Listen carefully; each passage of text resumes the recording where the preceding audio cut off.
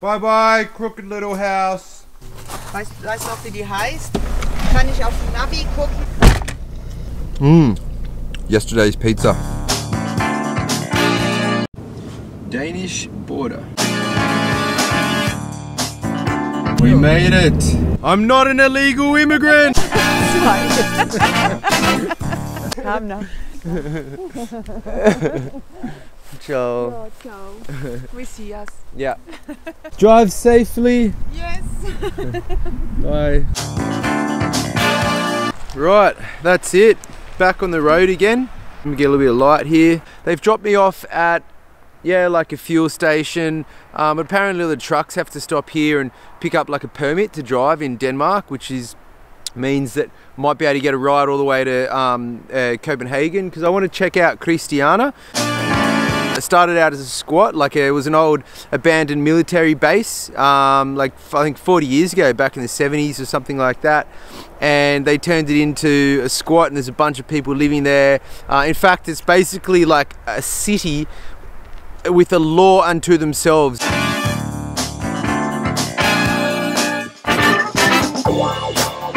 And it's within Copenhagen. It's always been like a bit of a hippie place, you know, almost like Amsterdam. You could go in there and just buy kind of drugs, and you know, there's a lot of artsy type people in there.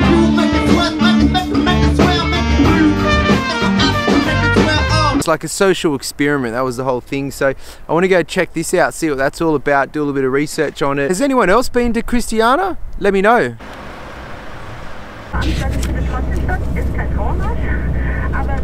Oh, Australian.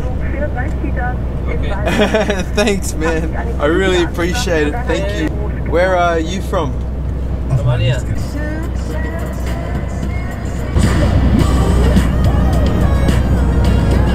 You can't take over. Pull over. Pull over. Woo, woo.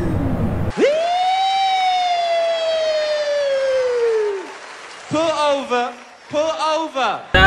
Jag studerar.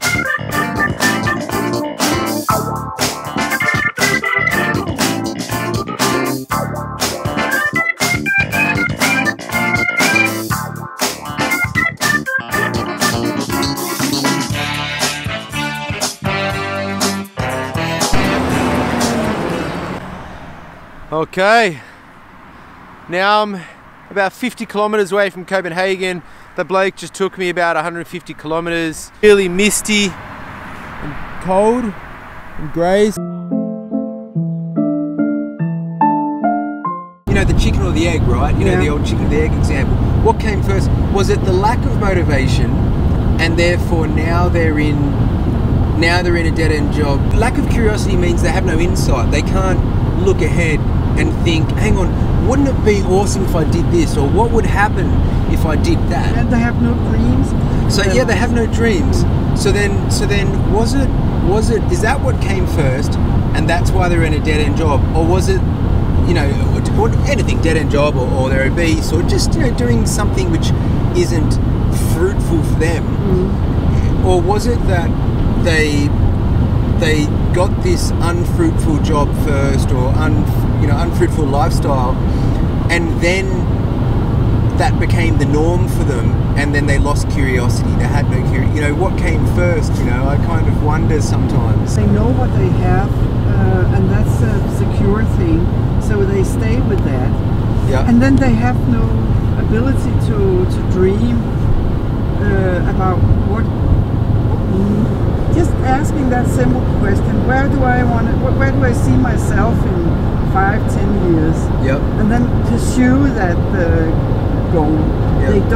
They just know this is the way it's always been, and they just go on living like their parents and the parents before them. And that's it, and it's enough. Second ride achieved. Copenhagen, 10 kilometers. Yep. Again. Vivi! Ciao, Vivi. Ciao, and hi, Australia! Okay. This way and you come to Copenhagen. Okay. Thanks again, man. Goodbye. Apparently this is normal weather for Denmark in winter. That's what Vivi was saying. By the way, I've just noticed they have petrol stations here that say Q8. And I didn't realise when Vivi said Q8, I thought, oh, it sounds like the country, Q8. And I kind of put two and two together and thought, oh, maybe it's like a company from Q8. I don't know. It's like a blonde moment, you know. Stupid thing to say, I guess, but never heard anyone actually say it until just now. So there you go. Eating my lunch, which I brought this morning from Stefan's house. With like a Greek salad that I prepared last night. Got a bit of sausage in here and some mortadella, I think it is, or something like that. It's like ham. I lost my spoon, which I've been carrying with me for the last 2 years. It's my special spoon. I've eaten curries on buses in India. I've eaten green curries and noodles in Thailand. Whatever those fermented beans are called in Japan, I can't remember the name of them. Natto. I've eaten natto with my spoon. Kebabs and other kind of salads in Turkey. Man, I've eaten food all over the world. That was a special spoon. That was my friend. Devastated. And whenever I finish, I lick it and I put it back in my pocket or back in my bag, and it's ready for whenever I need it. For that day when I have food, I need a spoon, and I've lost it. I don't know where it is. Maybe it's in my bag somewhere. So I'm now eating my food with this stick, which they used to stir coffee with. Them's the break. So I was so hungry. I'm just going to eat my food here in the petrol station and take a break from the hitchhiking. This is how you eat with a stick. You like that? Skills. One piece at a time.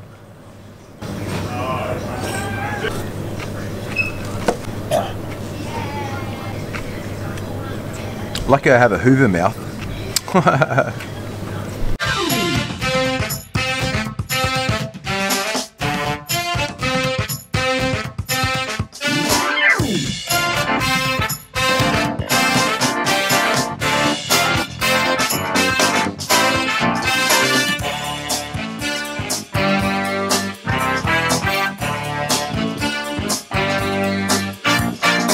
At the library.